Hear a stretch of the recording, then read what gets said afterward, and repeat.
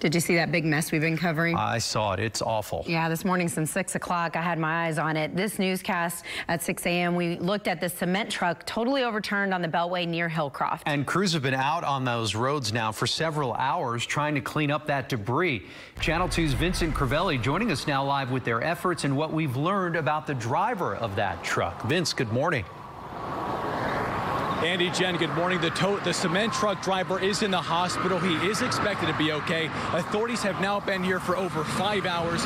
Right now, one lane of traffic remains closed as authorities put the finishing touches on this cleanup operation.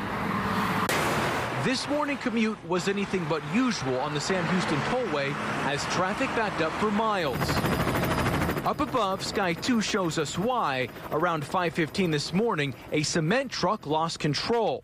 He struck the barrier wall, hit a barrier light pole, slid down the wall, smashing into a few other light poles along the way, which crashed on the eastbound side. It's just an incredible that nobody else was hurt.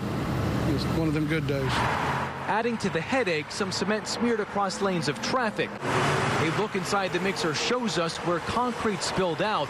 The skeleton of the truck seen upright appears to have a blown-out tire.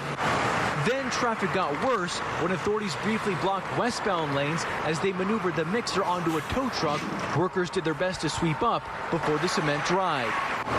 Twisted pieces of the truck were towed away to a nearby parking lot where they were inspected before workers took them away. It's unbelievable that he actually survived out of it. Very lucky individual.